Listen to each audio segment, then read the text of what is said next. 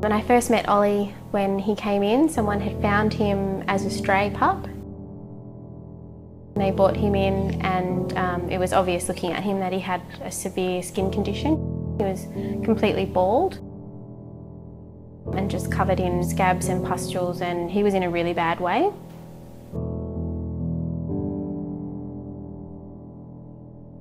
We were never able to track his owner, so no one ever came forward with any information about that.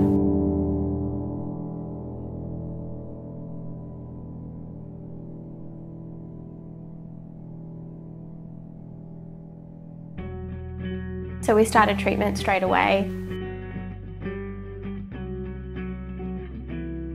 He responded to treatment really well, really early on, and then we sent him to a foster home.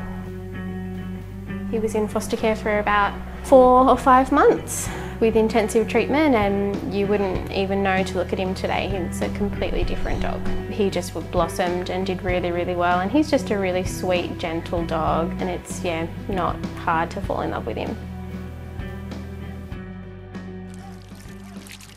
When it was getting to the point that Ollie was ready to be rehomed, we knew that Melinda and Tim were thinking about getting another dog, and since we knew how happy Violet was and how good she was with other dogs, we thought it was just a perfect match.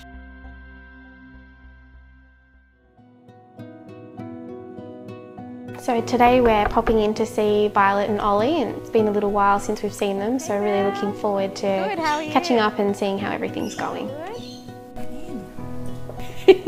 His head woken up.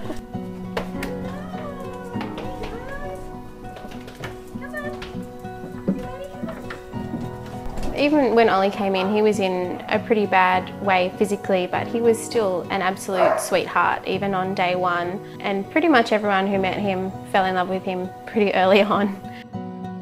Thank you for your support. Without it, we wouldn't have our beautiful dogs, Ollie and Violet.